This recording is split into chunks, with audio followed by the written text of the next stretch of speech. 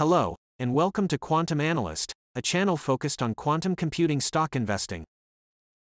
IONQ has been embroiled in a shareholder lawsuit since May 2022. A small group of investors alleged that IONQ made false and misleading statements, which caused their losses. They are seeking compensation for their losses from IONQ.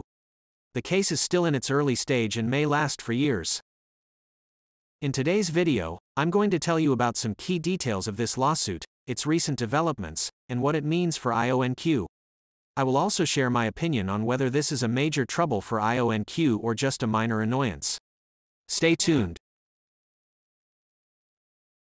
IONQ is embroiled in a shareholder lawsuit. According to its 10-Q filed on August 10, 2023, IONQ and some of its officers and directors are involved in a shareholder lawsuit. The case was filed by a stockholder in the U.S. District Court of Maryland in May 2022.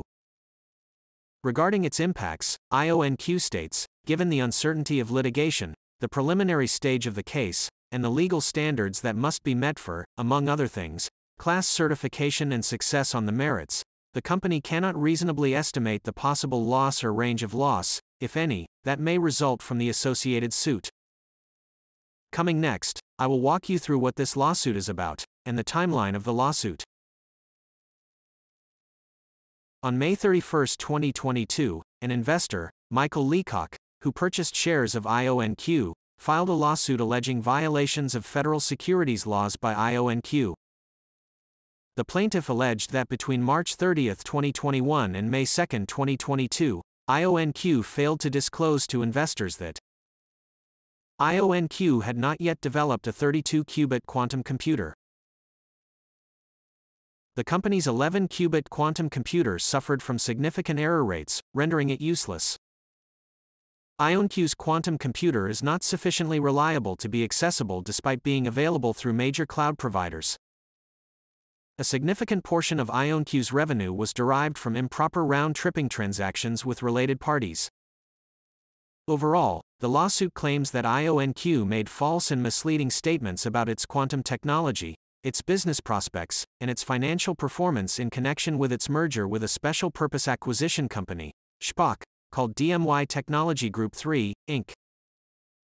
The lawsuit accuses IONQ of violating the Securities Exchange Act of 1934 and the Securities Act of 1933. It also asserts claims for breach of fiduciary duty, unjust enrichment, and corporate waste against the individual defendants. The plaintiff cited the Scorpion short-selling report twice. The Scorpion report is a 183-page document that was published on May 3, 2022. The report alleges that IONQ made false and misleading statements about its technology and business prospects. The full report is available online. The plaintiff argued that the Scorpion report is credible evidence that IONQ's management misled investors. The plaintiff provided his transactions in IONQ. The data shows that he has been buying IONQ shares shortly after IONQ went public. He used 4 accounts and made a total of 16 trades. The first trade was made on October 13, 2021. The last trade was made on January 4, 2022. In total, he bought 4,366 shares for $77,073, which is an average cost of $17.65 per share. Based on the closing price of the day he filed the complaint, which is $5.75 per share as of May 31, 2023, his paper loss is $51,956, or 67.4%. I tried to graph the investor's transaction history in a chart so that you can get a feel for it. The investor mostly bought into IONQ shares during the first 2 months after IONQ's public listing. At that time, the U.S. stock market was in a state of euphoria. IONQ reached its all-time high of $35.90 per share on November 18, 2021, 8 weeks after its public listing. After that, IONQ's share price entered an epic decline mode in the coming months and years. According to the complaint, the investor requests the court for the following. Number 1, to determine that the lawsuit is a class action lawsuit. This means that it will represent a group of people who have been harmed by the same wrongdoing. Number 2, to award compensatory damages to the investor and the other class members for the losses they have suffered. This includes anyone who bought IONQ securities between March 30, 2021 and May 2, 2022, when the truth about IONQ's business was revealed by a report from Scorpion Capital, a short-selling research firm. Number 3, to award the investor and the class members their reasonable costs and expenses, such as the cost of hiring lawyers and experts. Number 4, to grant any other relief that the court deems just and proper. This could include, for example, an order requiring the defendants to stop their wrongdoing or an order to return money to the investors. Number 5, to demand a trial by jury. This means that the investor wants the case to be decided by a jury of their peers, rather than by a judge. To summarize, the key request is to cover his paper losses. Here are some notable developments so far. Number 1, in June 2022, another class action complaint was filed, Fisher vs. IONQ. Number 2, in November 2022, the court consolidated the Leacock litigation and Fisher litigation. Number 3, in February 2023, the IONQ defendants and the additional defendants each filed a motion to dismiss the consolidated amended complaint. Number 4, in March 2023, the lead plaintiffs filed their omnibus opposition to the motions to dismiss. Number 5, in April 2023, the IONQ defendants and the additional defendants each filed a reply in support of the motions to dismiss. As of now, a hearing on the motions to dismiss has not been scheduled yet. This lawsuit has been ongoing for about a year.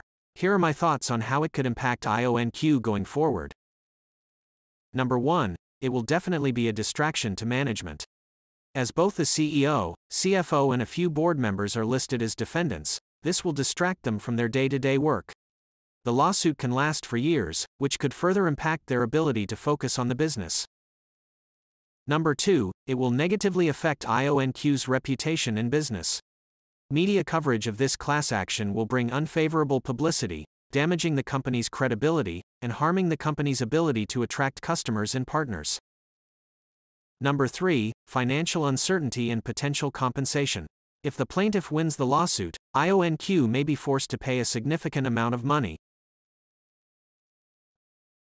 So, to the final point, in terms of the degree of seriousness for IONQ, is it a trouble or an annoyance?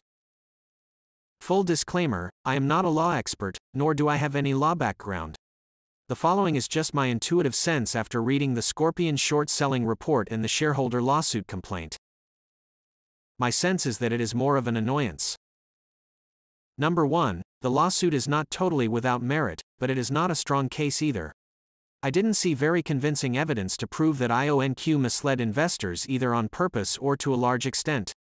So even if the judge ruled that IONQ was at fault in certain aspects, I don't think it would be severe. Number 2, the lawsuit cited the Scorpion short-selling report, which is reasonably biased.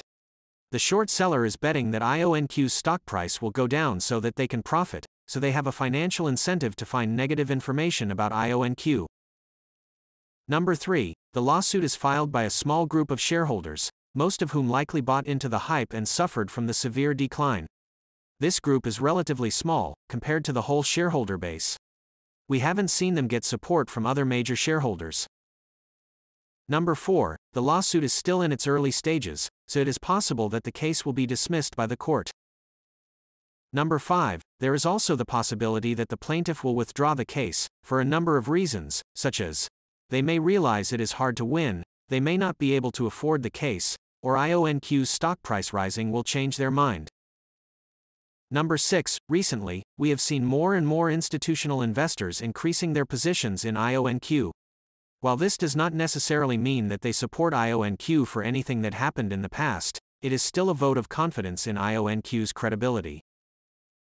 Overall, I prefer to think that the shareholder lawsuit is more of an annoyance than a trouble. That concludes today's video. Please leave any comments or feedback below. If you enjoyed this video, please like and subscribe. Your support is greatly appreciated and will help me continue creating content. Thank you.